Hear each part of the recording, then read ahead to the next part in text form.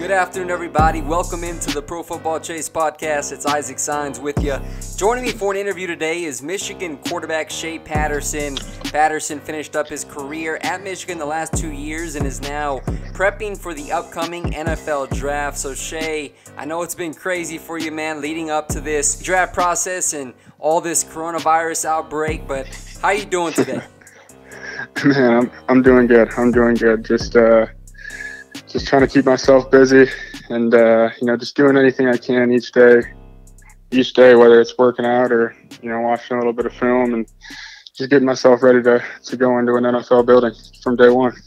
To recap your college career, I just mentioned it, but you went to Michigan transferring from Ole Miss. Now, I know there was a lot of different universities that were interested in you to go play for their program, but what was it about Big Blue that attracted your attention?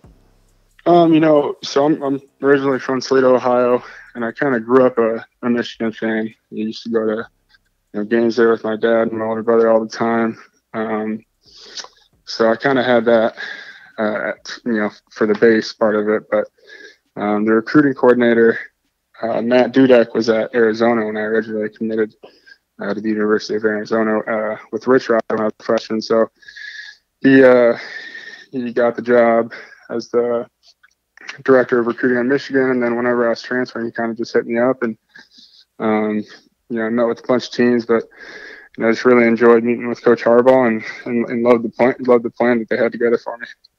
That's a perfect segue, Shea, because Jim Harbaugh has a strong resume developing quarterbacks at the college and NFL level. You look at Andrew Luck, Colin Kaepernick being the most notable names tied to him. So how did you enjoy playing for him there at Michigan? And I enjoyed the heck out of it. Just his passion and the way he approaches each and every single day at work. It's kind of contagious, and just his work ethic and his mindset and his approach to the game is something I'm going to carry with me along, throughout my career. But, just going in and being able to, wear that Michigan uniform and play in the big house was a dream come true in itself. And, just being able to learn, from all those coaches, Coach Gaddis, Coach Pep Hamilton, who was my OC my junior year, Ben McDaniels, who was my quarterback coach this past season, who taught me a lot about the game, both mentally and physically. So I think it was just a good learning process for me.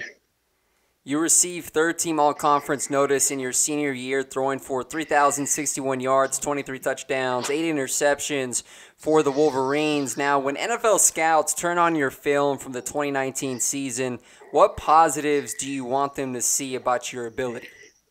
First of all, it was tough. I kind of had a unique college experience because I went through 4 offenses and 3 different head coaches and 4 different OCs and 4 different quarterback coaches. So I think just the ability to adapt quickly and learn quickly going into each and every single season that I played throughout the 4 years.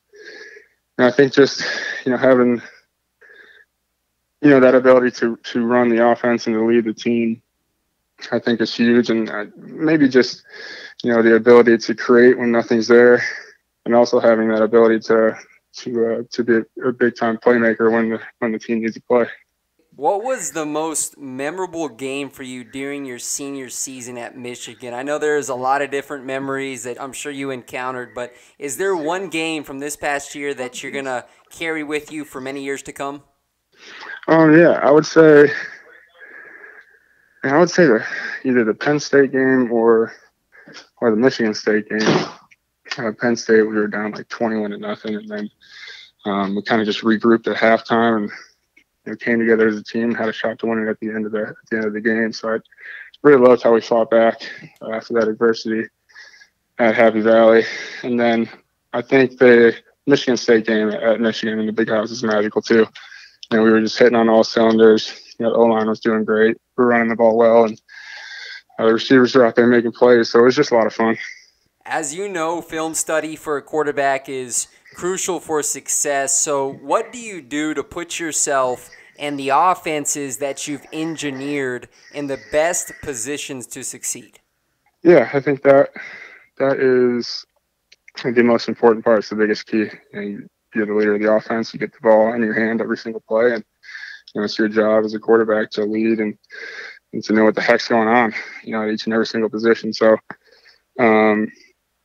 just having that, that ability to, adjust and adapt quickly, just like everybody else, learning a new offense, it takes some time. And I think that's why we struggled a little bit early on in the season this past year. But yeah, I think the mental side of it for me is was a huge stride for me this year, being able to work with Coach McDaniels and, him just kind of showing me, the ropes and the day-to-day preparation that it takes to be successful is something I'm going to use going forward. And Shea, you have showed a tremendous amount of resiliency throughout your college career. I mean, time and time again, when you're with the Michigan Wolverines, leading them, as you just talked about, a couple of games where you came from behind and you did not quit. So how do you thrive in those situations where your back is up against the wall? Well, you're actually big. No matter who you are, or how you look at it. I think your back's up against the wall every single game. You just got to look at the situation for what it is, and then get a plan together to accept the situation you're in and make it better. We hit a lot of adversity this past year, and even last year that we overcame. Last year we played Northwestern. At Northwestern, we're down 17-0 early, and had the resilience to come back and win 17-20 at their place, which they were a pretty good team. They went to the Big Ten championship and gave Ohio State a pretty good game at the end of the year. But I think you just have to look at it neutrally. You don't get too high, don't get too low, and don't get too emotionally attached to the situation. It is what it is, and you just got to figure it out. You competed at the Senior Bowl in Mobile, Alabama. I knew you tossed for a touchdown, 131 yards. What was it like being at that event, considering its prominence in all the big-time prospects that it's put out?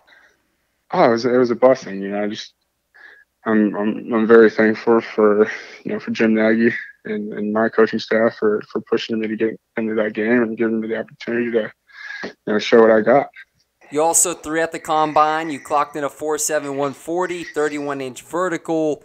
How satisfied are you with that performance in Indy? For me, it was more of a, I trained all, for 2 months straight. Right after the bowl game, I left about 3 days after.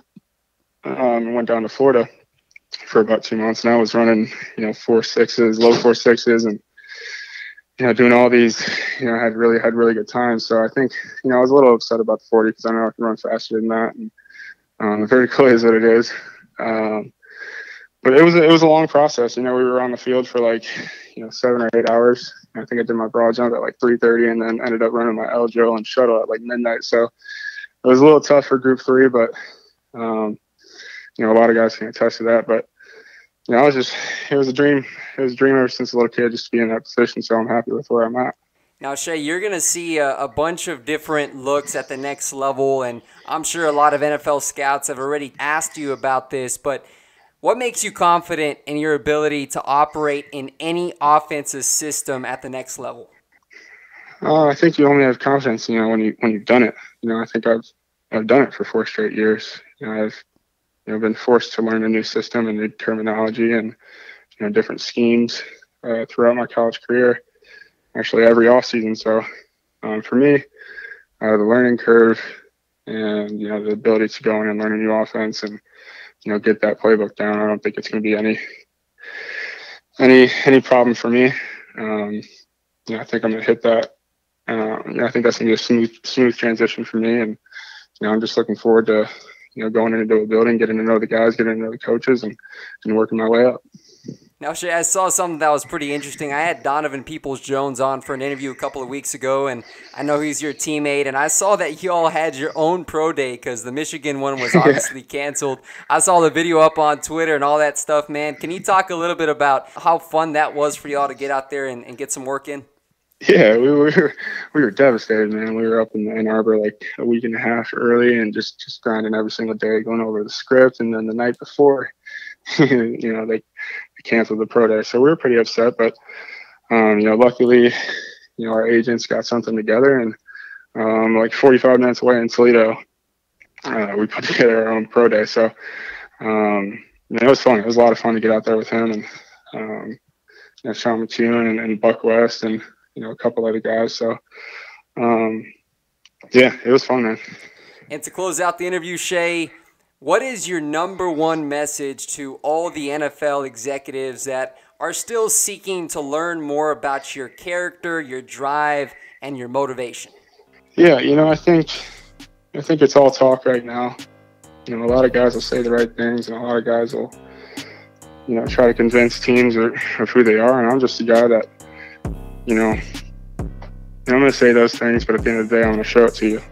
So I'm not really too worried about, where I'm going, when I'm going. I just know that, whoever